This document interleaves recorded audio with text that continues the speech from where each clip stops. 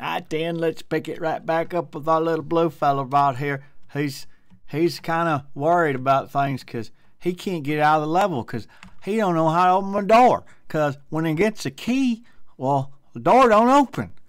So what we need to do is fix that. So that's what we're going to do, and we're going to add something that I'll just call triggerables. So basically it'll be, I'm going to add a directory called triggerables. And these little fellers, you'll be able to trigger them from other places, I guess, pretty much. Well, you'll see what I mean.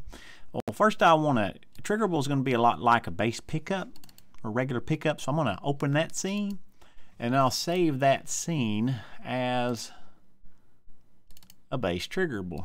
Ain't that smart? I don't have to do as much work that way. Triggerable.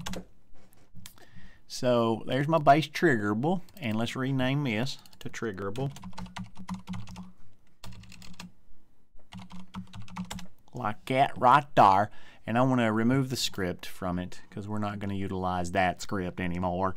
And then additionally, we're going to come over here and we're going to change the layer to trigger, because these is triggers.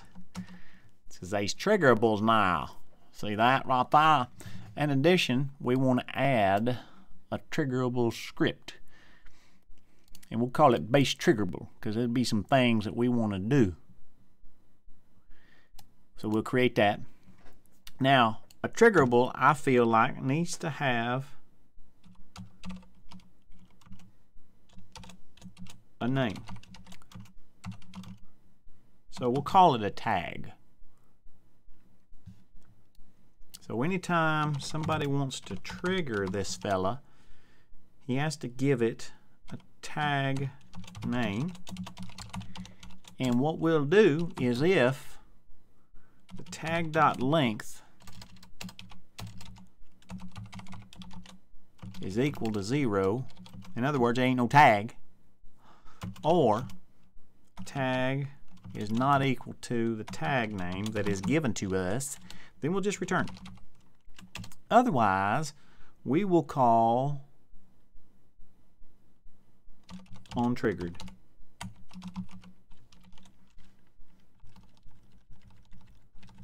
And I'm going to put an underscore there, because what we'll do with this is we'll say the following. That's basically going to be kind of like an internal function. So onTriggered, and then we'll, for this base class, we'll say need implementation of onTriggered in file %s, and then we'll say, oh, that's a big S, we want a little big one. Yeah, file name. So now we'll get at least a warning when we get triggered and we haven't overridden this method right here. Pretty simple, I know. So what we want to do is we want to add this thing to a group, and we're going to add this called triggerables. We'll just call it triggerable. So that's the name of the group. So we're going to be able to trigger this little fella from other places. See? And then we'll just trigger whatever name that we want to trigger. We'll trigger it. All right. So now we have a triggerable. That's a basic part of the script. So let's head on in and go ahead and derive and get a new inherited scene from the base triggerable. And we're gonna save that immediately as door, because we want to make a door.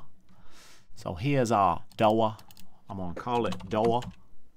And then over here in the tag, I'm gonna call it door. And we will come over here and we will find the door somewhere. There's the door. There's a closed door. And let's add some animations. We'll add a closed animation, or yeah, closed. That's easy enough. And we will set that length.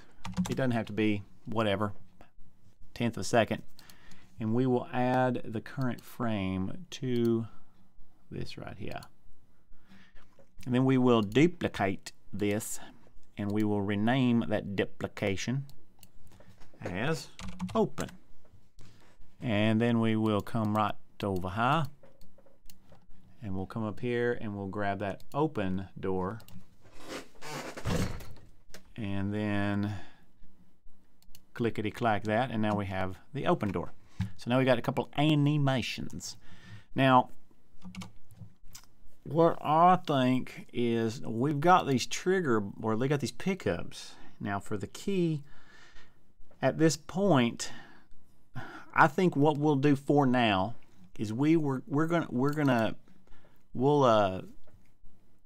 grab all this stuff through the game, and you can see I've already played around with this. So basically, what we're going to do is we're going to check to see if that item name is equal to a key, and if it is, then we're just going to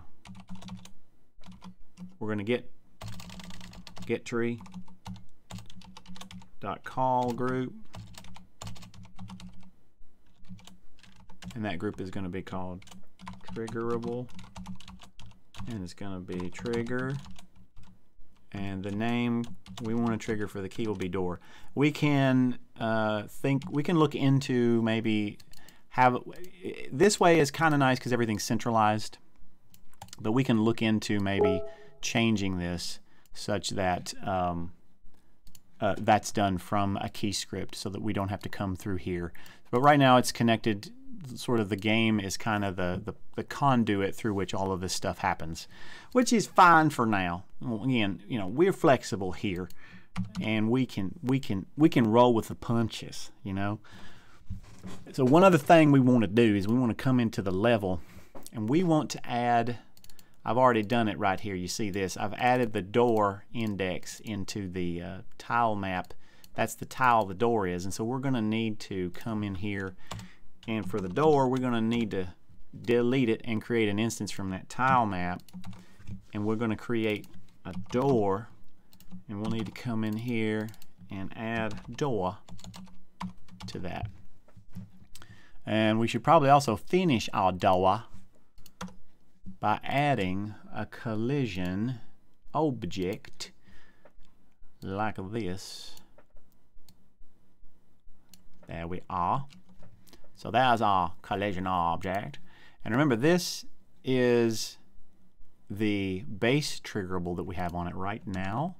So I want to run this, and let's just verify that this stuff works. Oh yes, we have not gone into the base level and added our door scene into there, and that probably is why we erred out. Okay, there we go.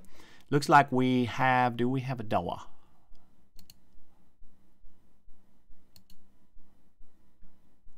Yeah. Oh, and additionally, I tell you what, I did a couple things off camera. I am so very sorry. I added an additional node called Triggerables. And what I want to do with that is I wanted to, instead of adding the door to items, I wanted to add it to Triggerables, just to keep these things separated and whatnot. So if we get this key, if we have done it correctly,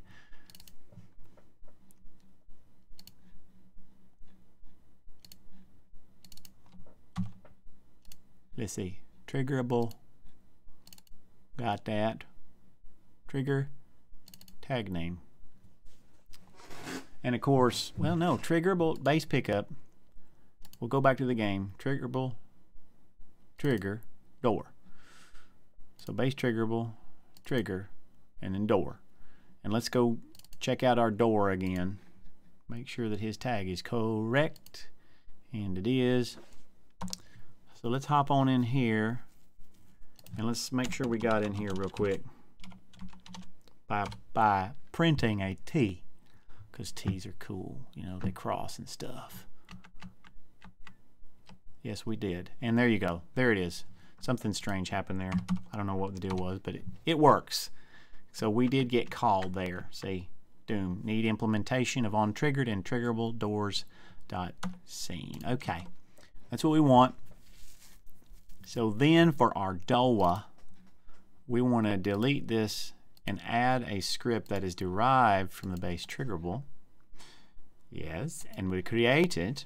Now we're deriving from the base triggerable, and with that we will override a function on trigger, I believe it is, and we'll print trigger. And with that also we will want a variable called open, is open, and that will be equal to false starting out. And we'll say if not is open, then we will play the open animation, because we want our dollar to open, you know, we want it to open up. And then we will say is open equals true, true. And additionally, in our base triggerable, we want to do this. But let's check that base triggerable, because it may actually be connected in the... No, it's not. Okay, good. So I want to take basically this same function here and do the same